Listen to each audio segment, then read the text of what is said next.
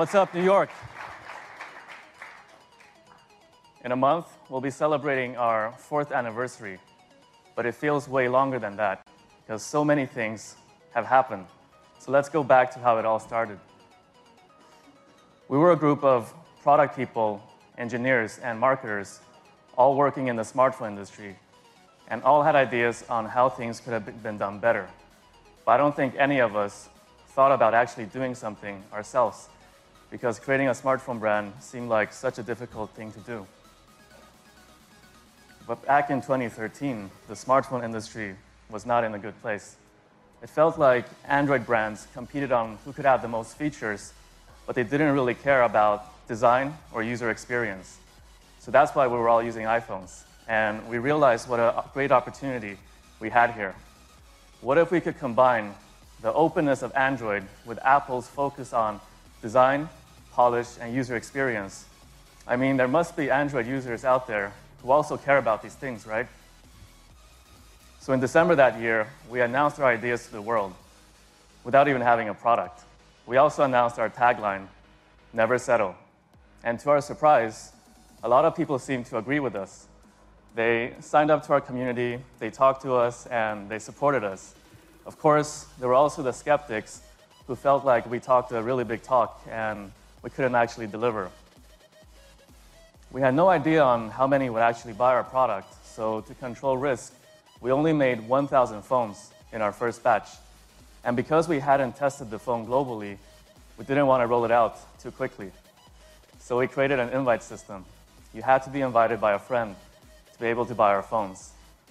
And because we wanted our very first users to be the most loyal, we had a program where you had to sign up to smash your phone and upload a video to YouTube to be eligible to be selected as one of the first 100 people to try our first product, the OnePlus One. It was kind of designed like a religious ritual, where you had to make a sacrifice to be able to join our movement. But in a week, 140,000 people actually signed up. And when signups were over, we surprised people by telling them that instead of smashing their phones, they could actually donate them to charity. But we didn't tell them until after the sign-up because we wanted to test their commitment. Nevertheless, many people still insisted on smashing their phones anyway. So if you search OnePlus Smash the Past on YouTube, you'll still find plenty of videos of people smashing their phones. So here's a sample of them.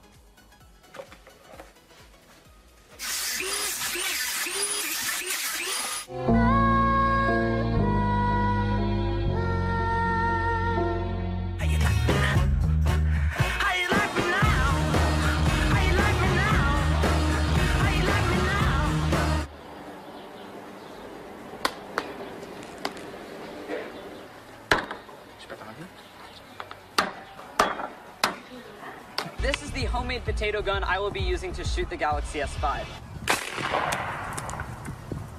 So we have potato all over the back cover. We've got potato all over the screen.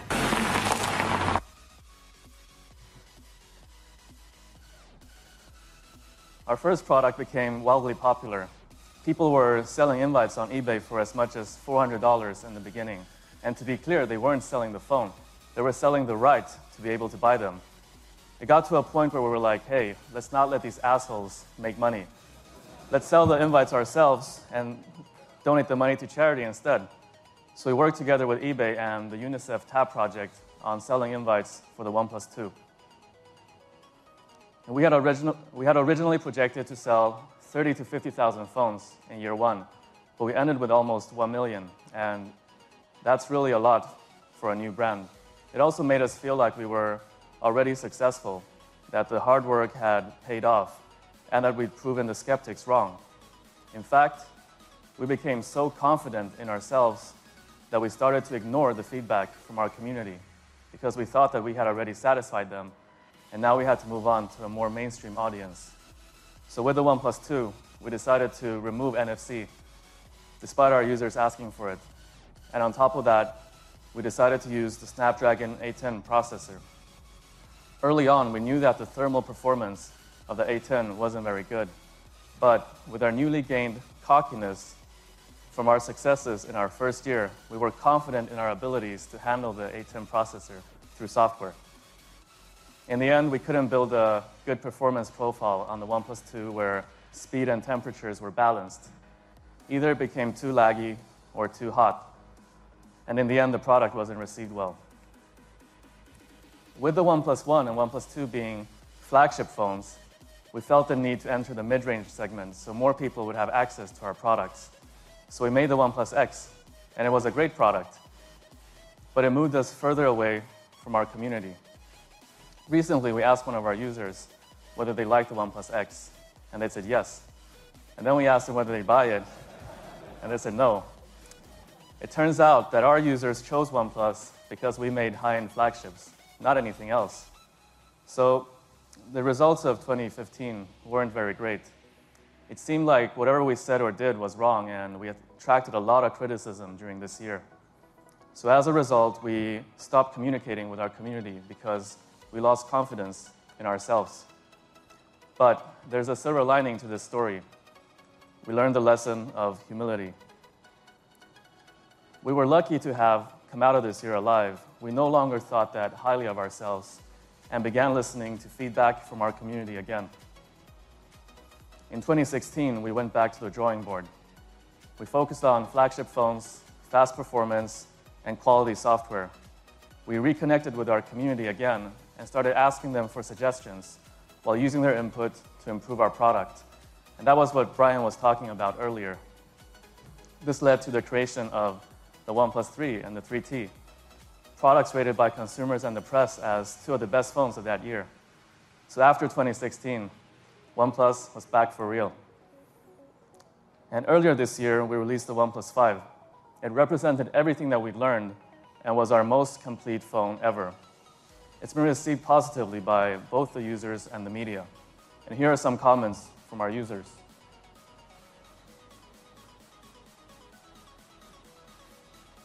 And here are some comments from the media.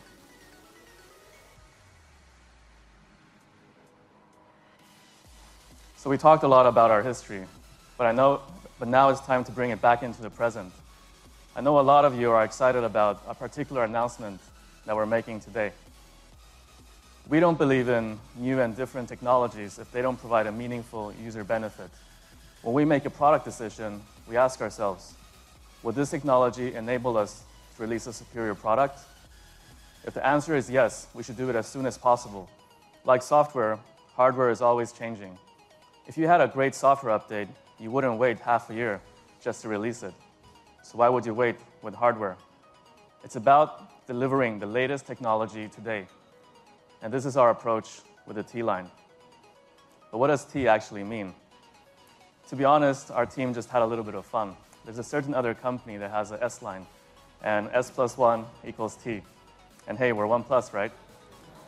So without further ado, this is the OnePlus 5T. Open your eyes.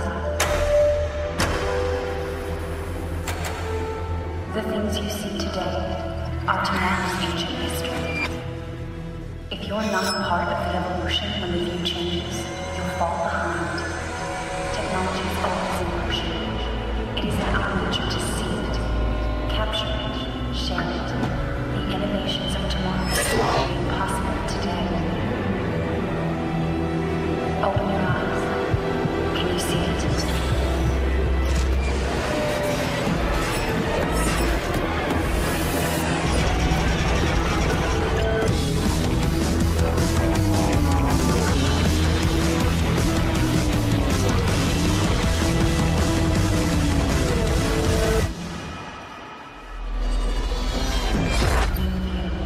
Let us capture it together.